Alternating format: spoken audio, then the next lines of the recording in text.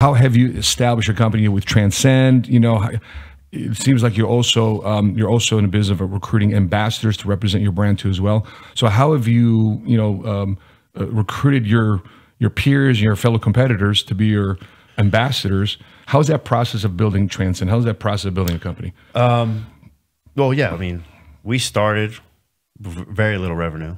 I remember when these partners approached me, there was probably 4 employees. There's 3 owners and 1 employee, and they had a small investment. There's actually some guys here in Frisco, actually. Cool. And yeah, they were having problems getting views and visibility. They had done about $100,000 in revenue over a few months, right? But they had lists, they had patient lists, so they had some previous business. They were coming from other companies, but you know, part of what I saw, the vision of us growing was, I've got number one, we've got something that the people need, which is at-home functional medicine, at-home healthcare. That is different from big pharma stuff. Mm-hmm. You know, we've got like hormone optimization and the innovation of all these different peptides to help healing and anxiety, depression, sleeplessness, erectile dysfunction, fertility, inflammatory issues, healing, like you name it, we can help people. So I said, dude, I love helping people. My name is Jason. My mom prayed over me before I was born. She said, God named me. She didn't name me. And Jason was a healer in the Bible. And I knew that this was a big moment for me to not just help people with fitness and their health choices, but now in the medical world that I'm very hesitant about. The medical world, the same medical world I saw over medicate my grandmother, who, you know, rest in peace. She brought out a bag of medication.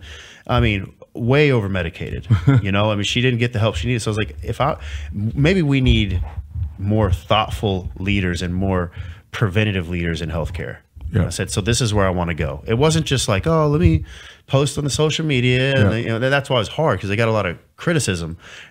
People thought peptides were steroids, and they're not. They're not. Peptides are chains of amino acids that create a specific response in the body. And I knew that. And the reason why I started researching peptides is because insulin is a peptide, and insulin's kept me alive since 2011. Without that peptide of insulin, type 1 diabetics would be dead. Right, we die before the age of 10, maybe even 5. So, yes, I like the innovation in certain parts of medication. So it's not steroid; it's a peptide. Which triggers a gene. Okay. No, there's nothing anabolic. There's nothing. You know, is there side effects from some of them? Yeah, there's muscle gain peptides, but if you think about it, it's like water. We can pour water in this cup. We can pour water in a long cup, a short cup. It's the water is going to form to whatever we place it in, and that's what peptides do. Is they're going to fix a problem or attempt to fix a problem that has been created from years of abuse or genetic issues or whatever, right? But it's not going to synthetically just boom inject you. One example would be like growth hormone, right? I mean. It's prescribed for kids and different people with like multiple sclerosis or muscular dystrophy. Well, then bodybuilders use it because it enhances muscle, burn fat, and they can literally become a bigger boned, larger human, right?